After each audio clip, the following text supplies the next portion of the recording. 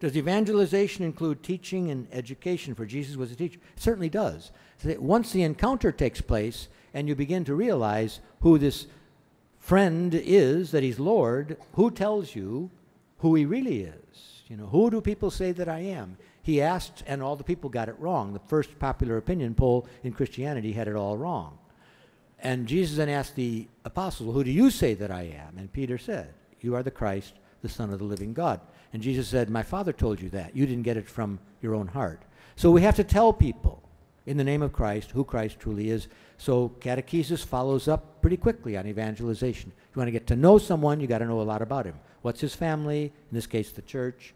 Who's supporting him? What are his purposes? So there needs to be education about God's kingdom after the encounter with Christ.